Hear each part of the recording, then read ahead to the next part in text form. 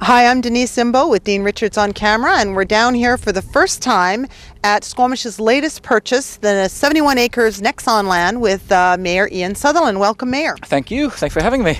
And we're kind of excited to be here, even though it's a little chilly. A little bit. We're warm because this is a pretty substantial day in the history of Squamish, and we're excited. Tell us about it. Well, this is an exciting project for us. I mean, 71 acres of waterfront land at the south end of downtown that we have a chance to develop in a way that will, I think, fundamentally change the downtown of Squamish and change the view of Squamish to the outside world.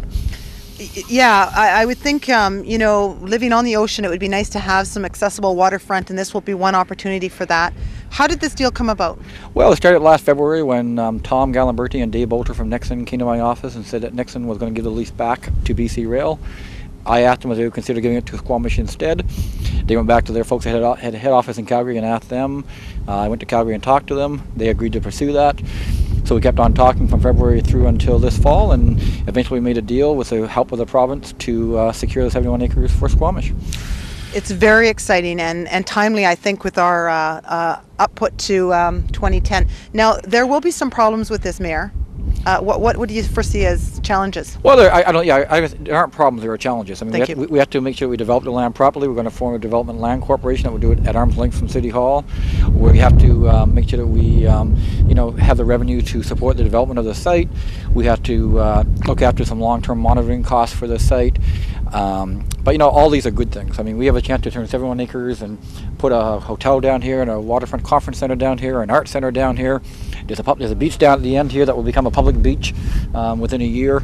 You know, and most people in Squamish don't know there's a beach down here, and most people in Squamish don't know we even have waterfront. So, you know, there are some challenges, but the upside is huge. Yes, and so you've touched on the huge, and you've touched on what you foresee being down here, but what else do you see down here? I guess my question is, we're still a long ways from the highway, and if we're going to draw people down here, what tools are we going to use to bring people in? Well, I think first of all, the waterfront walkway around the entire site is going to draw a lot of people in. I think we put down here some really nice business amenities, have a nice hotel down here, have some a Granville Island type mix down here, restaurants, things going on, entertainment. You know, we're going to get people down here. That won't be a problem. I mean, just look around you. The scenery down here is beautiful, and people come down here to walk around and to do things and to shop and to have meals. You know, this will draw a lot of people. And do you believe this will revitalize the downtown, our present downtown then, or will this be just one more draw away from the present downtown? No, this is all part of the bigger picture. I mean, downtown still has to be redeveloped and it has to be revitalized, but this will get more people coming through the downtown. You know, as they go through the downtown, it's now the job of the merchants and other people to make sure that they offer a service down there that people want to take advantage of. And I know that there are several surface sports groups who are interested in this water access, the windsurfers and such. Will that be part of the mix? Will that be part of the consideration? Oh, definitely. I mean, we have to think of all that. The other thing we need to do is think of a bigger marina down here for pleasure craft. The ferry terminal we want to put down at the very end down there for 2010, and also for possibly commuter service between here and Vancouver for people going to and from the city. Pocket cruise ships would be another ideal thing for down here. So, you know, we're going to have all these things on a list. We're going to put them all together, and we're going to come up with a plan that will, this is probably the best piece of waterfront land left in the province of British Columbia, and we're going to turn this into a showcase that we can all be proud of. And the price for that was? $1. And the value of this land is? On the conservative side, $35 million, and probably more like $100 million. So that is a pretty good deal then that you got, Mayor. Congratulations. Not a bad deal. I mean, we do have some ongoing costs. We have the ongoing cost of the monitoring. We have some ongoing costs for potential liability, but we're going to know those numbers before the end of the year, and we'll put a dollar figure to them. But you know, this is a heck of a deal for Squamish. Okay, this deal is not without its controversies, though. No, that's true. And I know that BC Rail workers feel that somehow they were sold out by the District of Squamish.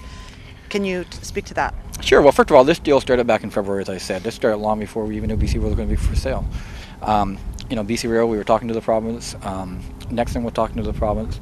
We made a very complicated three-way agreement between the province, Nexen, and the District of Squamish.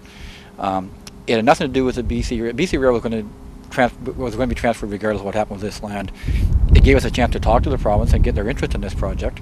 You know, and I guess the flip side would be, would we be any better off if I had said, you know what, don't give us the land, we don't want it. Because you know what, BC Rail was going to be transferred to CN anyway. So we had a chance to take advantage of the opportunity to talk to the province and get their attention and to make the deal.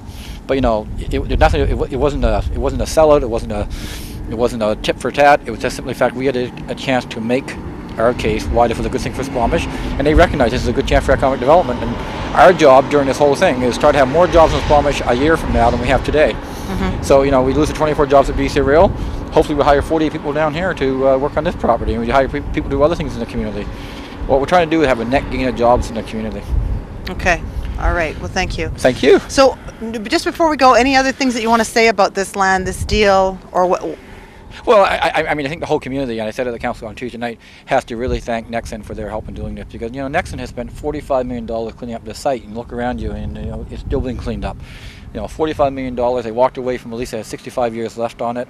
You know, they have done the District of Squamish a tremendous favor for the future, and, you know, their legacy will live on in Squamish forever. Okay. Well, thank you very much for taking the time on this chilly day to come down and talk to us, and we are excited, and we'll be looking forward to all the developments as they come. Great, look forward to it. Thank you.